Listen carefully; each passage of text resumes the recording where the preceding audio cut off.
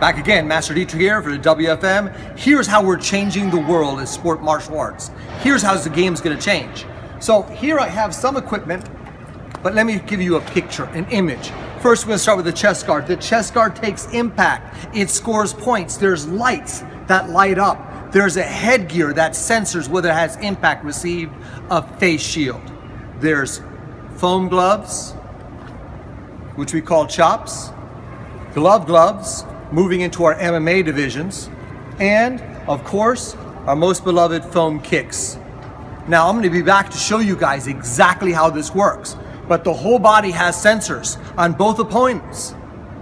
Big problem before, judging.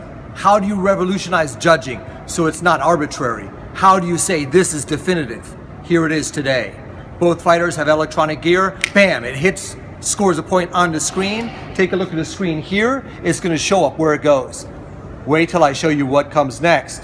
This is not just the beginning. We're here now, 21st century revolution. Master Dietrich, WFM.